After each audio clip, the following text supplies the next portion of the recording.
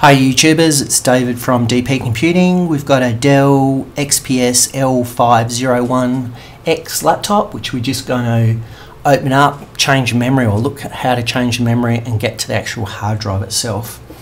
Now, as always, a word of warning, take static precautions. Following these steps may damage your actual machine. Now, the first thing we have to do is remove the battery, which is here. It's easily done by just pushing this switch to the side, and as you heard, it makes a click and then pops up, and we can just remove it and put it to one side.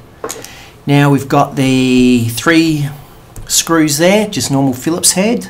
They'll get us into the battery compartment, not battery compartment, the memory.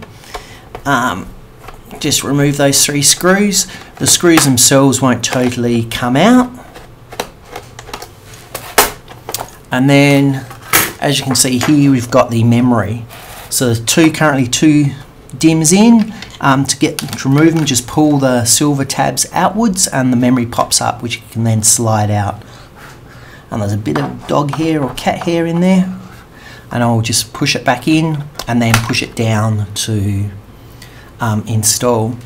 Here we've got the Wi-Fi module, and here, which this one doesn't have, is a WWAN, which is your 3G, 4G sort of internet connection, and there's the antennas for that, which this one doesn't have.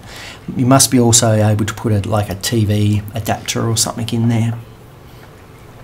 Now, as you can see from here, we can't get into, or we can't see the actual hard drive itself. To get to the hard drive, we have to flip it over.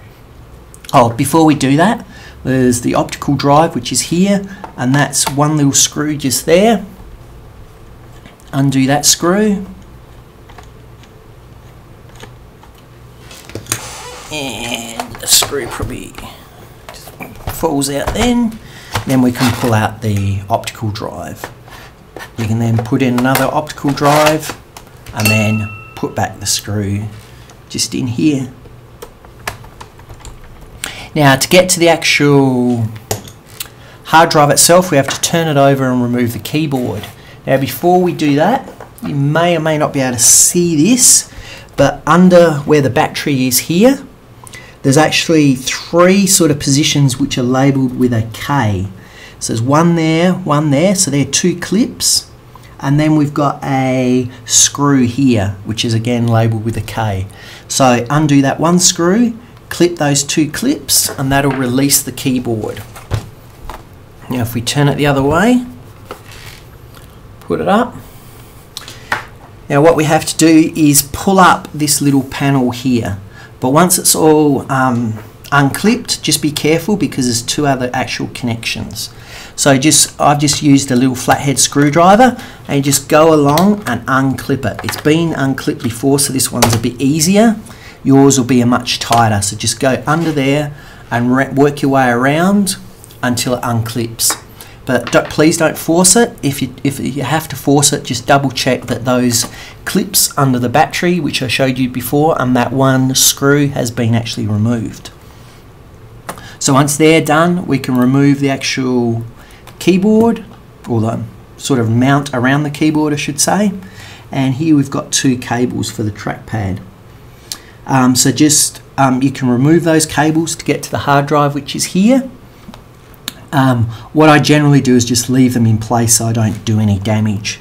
The hard drive itself has got 4 screws held in, screwed in. 1, 2, 3, 4. I've unscrewed them already. So once they're unscrewed, you can just pull it to the side and up. And there we've got the hard drive, which is in a little caddy. We've got 4 more screws. 1, 2, 3, 4 to remove, and you can then pull out the hard drive, put in another one, or do whatever you want with it. Also under here, we've got just here, you may not be able to see it too well, that's a bit better. Just here you've got the CMOS battery, which you can replace as well. There we are. There's a quick sort of teardown to get into the hard drive, memory and optical drive of a Dell XPS laptop. Thank you for watching, and I'll catch you next time. Bye for now.